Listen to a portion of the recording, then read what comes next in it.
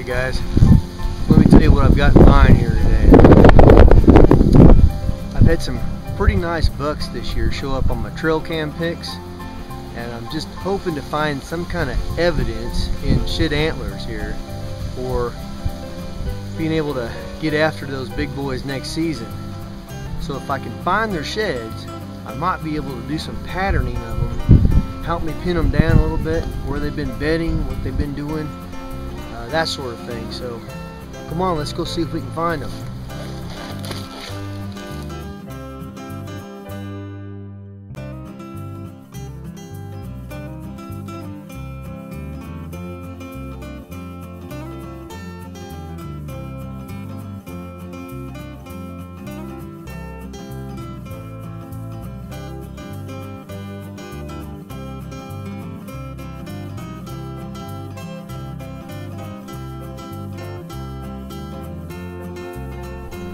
Well guys, I'm out here trying to hoof it a little bit and see if I can find some shed antlers before this.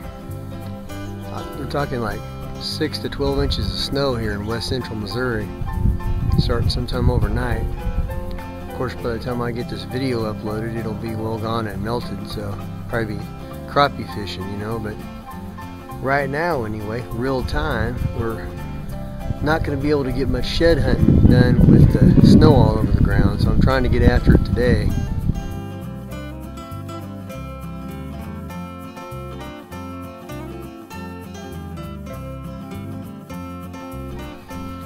Oh, this is an interesting spot in the creek here. It's amazing how those trees can hang on when the waters or the high waters just eat those banks away. But they still manage to do it.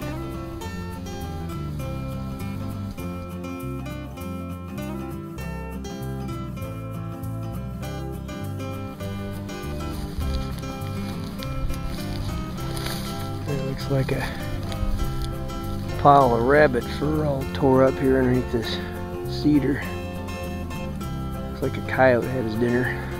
Today I'm trying to work the areas that are really thick, areas that I would kind of consider, I don't know, in part probably bedding cover and sanctuary and whatnot, places I'd probably stay out of during the season. Following some of these major trails into this thick scrubby stuff and see what I come up with. Here's a pretty well used trail right here. And I'm just walking through these areas where they're, you know, they're kind of moving through, that are really, really thick, hard to move through for us humans in the, you know, the summer months. But I ought to be able to spot a shed really easy right about now if there's one in here.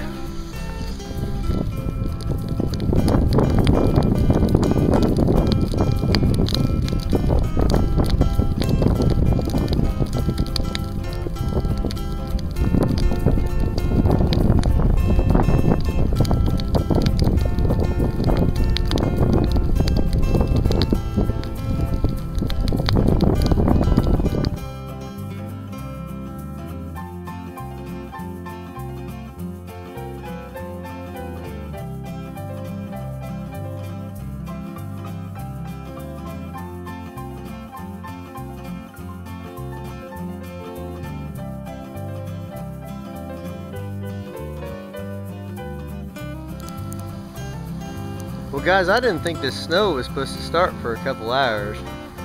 It's just 4 o'clock. Thought I had at least till 6, but this might end up getting me all snowed up like I did on that one video I did at squirrel hunting down at Settles Ford. But at any rate, I'm out in it and I'm enjoying myself. Haven't come up with the shed yet, but I'm gonna keep looking. Spent a little bit of time about 20-30 minutes ago hanging out with one of the property owners, a super gentleman. I really starting to take a real liking to the man. I have for a long time, but he's, I mean, both the folks out here are just super people. I don't know, I just feel really blessed to be able to use this place. So got to spend some time hanging out around the fire with him and talking, and it was neat. It was a cool deal. I'm back here in an area in the property that is an area that I've stayed out of during the season. It's hard to get through here anyway when there's leaves on the trees because it's so thick. The trees they're so small and they grow so close together. It's a real bedding area. Area that probably would be worth rabbit hunting.